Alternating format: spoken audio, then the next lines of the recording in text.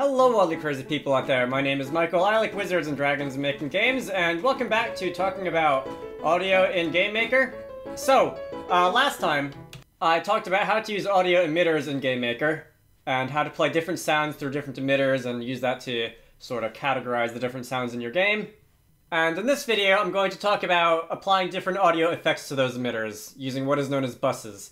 So, when they first were added to GameMaker, I did make a video on audio effects and just very basic usage of them.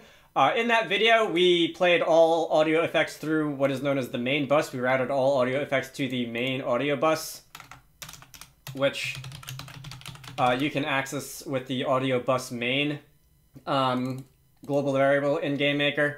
And everything that you can do with the main audio bus will also apply here, but today I'm going to get more in-depth on how you can apply audio effects only to specific emitters, or how to exercise more fine-tuned control over your different audio effects. So I'm going to start by creating an audio bus, and that's going to be created with the audio bus create function. That's going to return an audio bus struct. I can assign this to a variable. I'm going to, I think, apply this to the BGM emitter. I'm going to have some audio effects that only work on the background music and not on the other sound effects. So I can call that, actually, keep the naming formatting consistent. I'm going to call that bus BGM. And to apply that to the audio, to the background music, I can set that to the BGM emitter using the audio emitter bus function. That's going to take an emitter index, and that is going to take also an audio bus, like this. Somewhat important to note, there is no audio bus destroy function or anything related to that, because the audio buses are structs, and if there's nothing left that references them, then the GameMaker garbage collector will notice that and it will delete them, and you don't have to do anything. This does differ from audio emitters and a bunch of other things in GameMaker which were added to the engine before the 2.3 update. Having some things like this be automatically garbage collected and some things not feels a little bit messy, but that is neither here nor there. Hopefully when the new runtime comes out, Yo-Yo Games will take the opportunity to clean up the language a little bit when it comes to things like this, but let's get back on topic. So audio buses have a few properties. One is going to be bus BGM. You can treat this like any other struct. You can say .gain, and that is going to be a value which is going to range from 0 to 1, like gain / volume often is in audio. A gain of 1 is going to be 100% volume. A gain of less than 1 is going to be some reduced volume. And you can use audio buses to control the sound of all of the different sounds that play through the emitter that they're on, through the emitters, I guess, plural, that they're on. You can also say bypass. You can use bypass, and that will, by default, this is false. If you set it to true, all effects that are on an audio bus will just be flat out ignored. And you can use that to toggle entire sets of audio effects that are on a bus for all sounds that are played using it. And most interestingly, we have the bus effects array. And this is, I believe, an array of up to 8 elements, which you can assign different audio effects using the audio effect create function. I'm not going to go into all the different things that you can do with audio effects right now. I did make a video on that a long time ago, and I believe I said then that audio effects are one of those things that really the best way to get to learn what you can do with them is to just play around with them and see what you create. I am, however, going to set myself a default effect. I wrote this out beforehand, so I know that this should be fairly, I guess we'll call it interesting, and it will be, it'll be noticeable anyway. And I'm going to use this as an example of a reverb audio effect that I will be applying to the background music, and this will only work on the background music. The other sounds that play in the game will not be affected by this. So if I run this now, the music's going to sound different. Alright, you hear it definitely sounds like a little bit of a reverb going on. Maybe a little overkill, honestly, but as I said, it's noticeable. If I walk around and talk to the NPC, you hear the little chime, and it sounds normal. the player footsteps when I walk around sound normal. No reverby, echoey effect on them. This effect is only being applied to the BGM. And of course, if I were to instead apply this to the main audio bus, then this would apply to all sounds. You can barely hear that footstep sound effect. That's very echoey. Alright.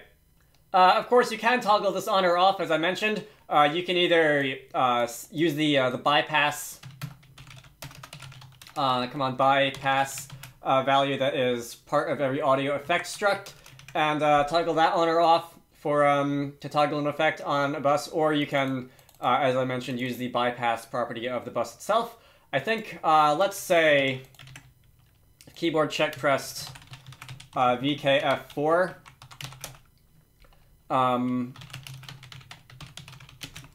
We can toggle the bypass value of that bus, and we can toggle the effect on or off. Alright, it's on right now. And if I hit F4, the sound goes back to normal. Okay. Whole lot of fun, for the sake of consistency.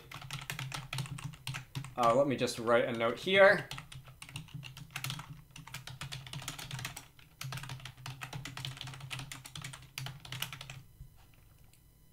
And that is, but some of the things that you can do with audio buses.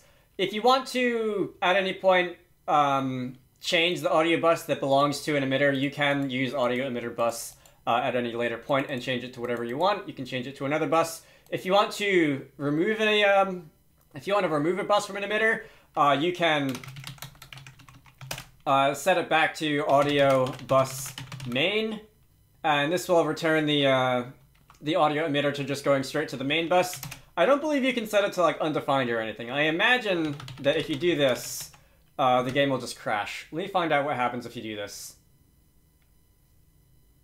Alright, well the game just didn't even run. It didn't show an error message, which maybe it should, but the audio device didn't like that and the game just crashed. So don't set an audio emitter to use undefined for its audio bus. If you want to get rid of it, use the audio bus main for that. I really feel like that should be an error message and not just a hard crash, but let's see. One last thing about audio buses and the audio main bus. The audio main bus is still going to be applied to any sounds that play in your game, regardless of whether or not their emitter already has a different bus set to them. So that is what is known as routing different audio buses to each other, or through each other, I guess you could say. When you play a sound on this emitter, on the emitter that uses this bus, it will calculate all of the audio effects that belong to this bus, so the reverb, some, I don't know, EQ, bit crusher, whatever you want, and when it's done with that, it will route the sound to the main bus, and it will apply the any and all effects that belong to the main bus.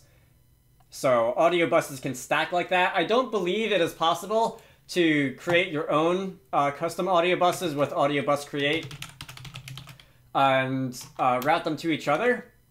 I could see that being something that people might want to do if they really have a game that's really heavy on the sound design, but I've never heard of anyone like complaining about the lack of that in GameMaker, so I imagine it's not a big deal to most people, and yeah, I'm not aware of any way that you can route different audio buses through each other. Maybe you can say, like, I don't know if you can set one audio bus to another with the audio emitter bus function or anything like that, but there you have it. So that's audio emitters and audio buses in GameMaker. It's pretty simple. You can do a lot with this. You can really use this. You can really use audio emitters and audio buses and toggling different effects on or off like this to really create interesting dynamic soundscapes in your game. A big popular use for this sort of thing is when the player like goes into water or something to put a low pass filter on the background music, so it sounds like everything's a little bit muted and the high frequencies are toned down the way that you might experience underwater. These are definitely some of the more interesting additions to GameMaker in the last year or so. I hope you all are able to use these to do some rather interesting things.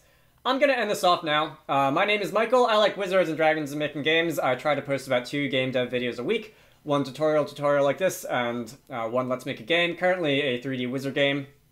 Speaking of 3D, hopefully soon I will get around to making a video on positional audio, which is kind of the last big thing that I want to do with audio, in terms of tutorial videos. So, if you're interested in any of that sort of thing, feel free to subscribe. If you want the code for this, look for the GitHub repository down in the video description. I definitely encourage you to play around with this and just see what happens, see if you create some interesting sound effects that you happen to like.